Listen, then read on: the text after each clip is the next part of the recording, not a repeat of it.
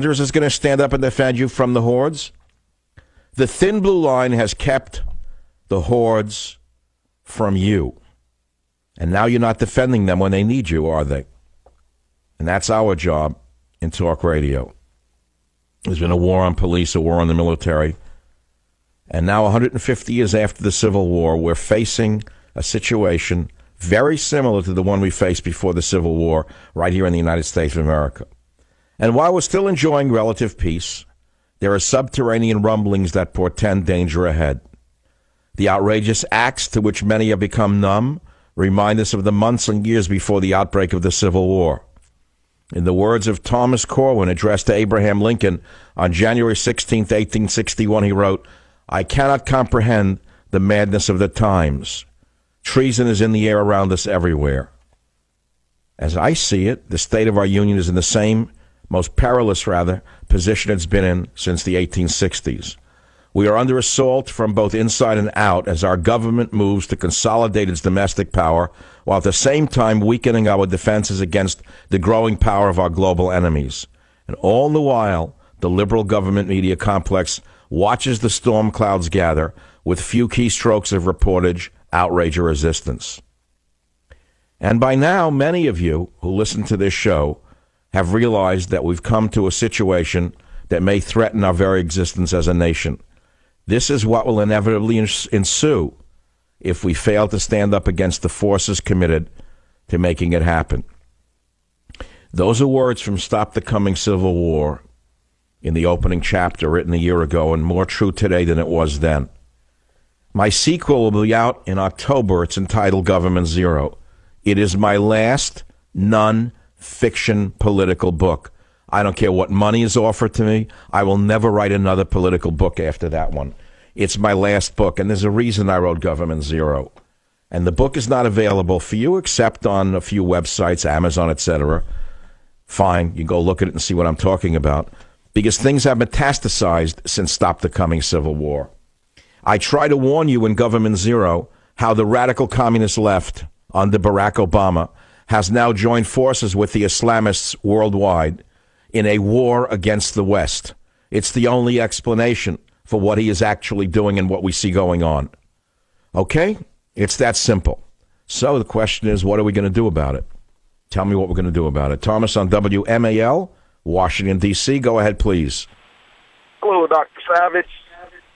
Just want to say I enjoy your show. I was a parole officer for 30 years, worked closely with the police.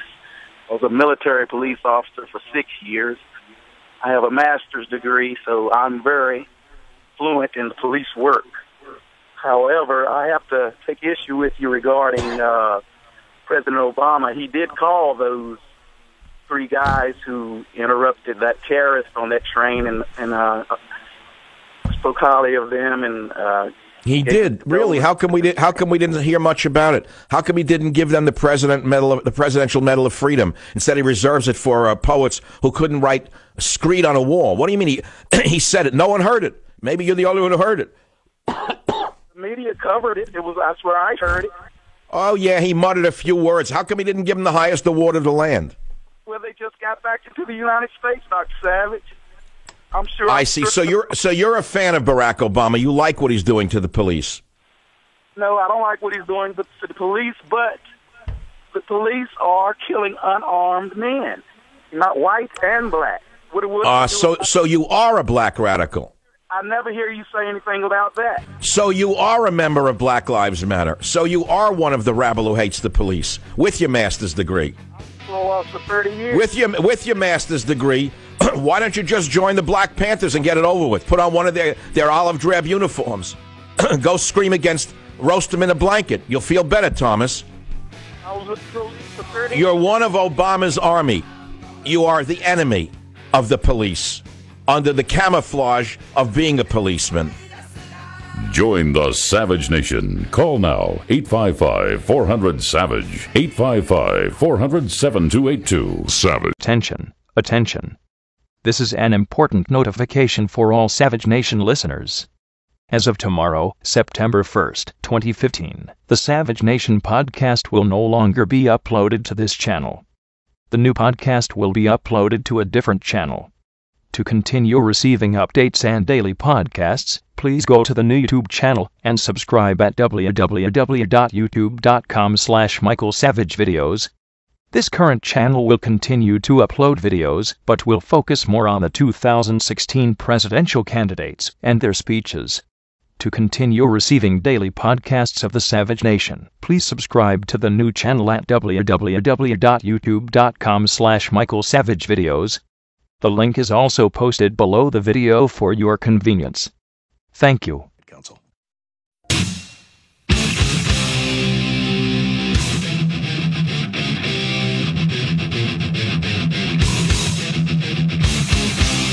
Warning: The Savage Nation contains adult language, adult content, psychological nudity. Listener discretion is advised.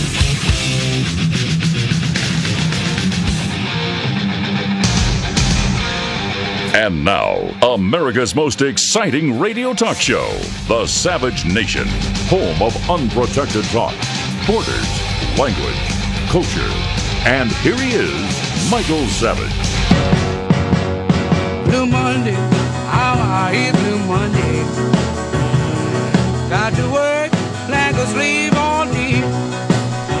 He'll come to. It is the Savage Nation. We've been talking about Obama's war on police and how police are being killed across America, namely white police by black thugs. That's right, it's an epidemic. It's going on. And someone has to say something. And we have to say that all lives matter. Not just black lives matter. No, all lives do matter. And we've also got to stand up against the thugs in the Black Lives Matter crowd and understand that many of them are hateful, murderous thugs. And there's a difference between free speech and calling for the murder of police. When they chant pigs in a blanket, fry 'em like bacon. When the Black Panthers are threatening Texas cops, we will start creeping up on you in the darkness, and the president does nothing. Then you know that it's he and Sharpton who have conspired to see this day arise in the United States of America. And again, I try to warn you what was coming a year ago with Stop the Coming Civil War. I warned you, and if you think that Obama's going to go away quietly in the night, you are a dreamer. You're a real dreamer if you think that this revolutionary communist is going to just simply hand the reins over to Donald Trump. You must be kidding. There's an awful lot of time left for this man to do mischief, and mischief is what he is all about. He will not rest until America is broken, until every avenue of protest is snuffed out. This man is behind it all as sure as I'm sitting here. You say, well, how can you prove that? Well, you put two and two together. And so what I've done for you is we've gone back to the beginning of the war on police. We're going to play for you the sound bites, and you'll hear some very familiar voices that you'll recognize right away. Some you won't. The voices are those of Barack Obama, his street thug Al Sharpton, who actually is Al Sharpton is Barack Obama in a jumpsuit. Al Sharpton is Barack Obama without the smoothness. That's why he took that street thug in and out of the White House secretly 100 times over the last few years to tell him exactly what to say that he himself could not say. This is how it works.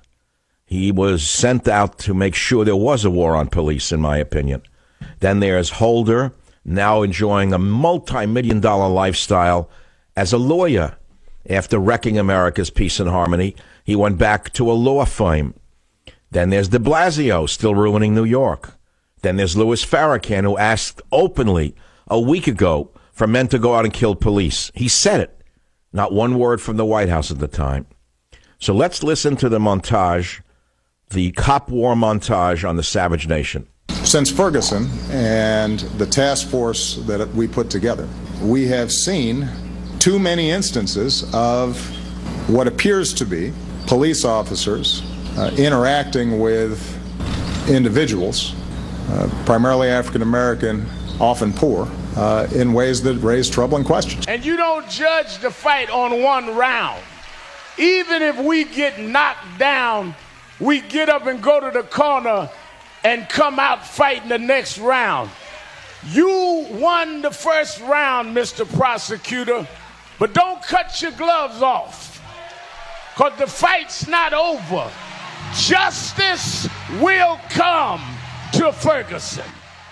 Our police officers cannot be and cannot be seen as an occupying force disconnected to the communities that they serve. I'm looking for 10,000 in the midst of the million. 10,000 fearless men who say death is sweeter than continued life under tyranny. Death is sweeter than to continue to live and bury our children. What parents have done for decades who have children of color, especially young men of color, is train them to be very careful when they have a connection with a police officer, when they have an encounter with a police officer. We cannot just go from episode to episode, city to city. There must be a national response. The federal government must come in and intervene on the issues of criminal justice and policing. Then we must rise up and kill those who kill us. Stop them and kill them and let them feel the pain of death that we are feeling. When anybody in this country is not being treated equally under the law, that's a problem. And it's my job as president to help solve it.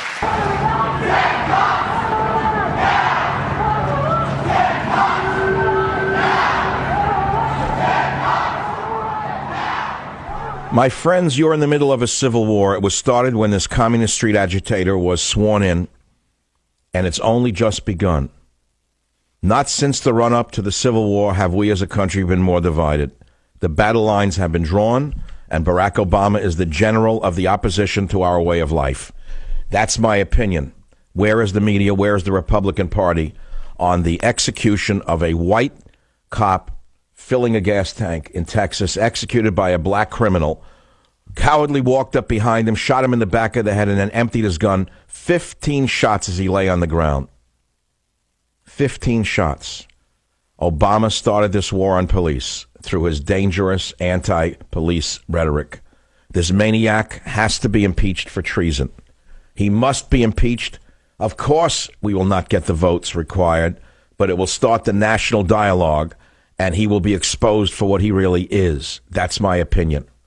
Now, I want to take some calls because I think you are all as upset as I am about the so-called Black Lives Matter phonies. This is an anti-white, anti-cop organization who, if they are not called out for who they are, calling for frying pigs, frying pigs in a blanket, etc., more cops will die. And eventually there will be a reaction that you do not want in this country. Take a look at Syria, and you will see what civil war leads to. Civil war is never good.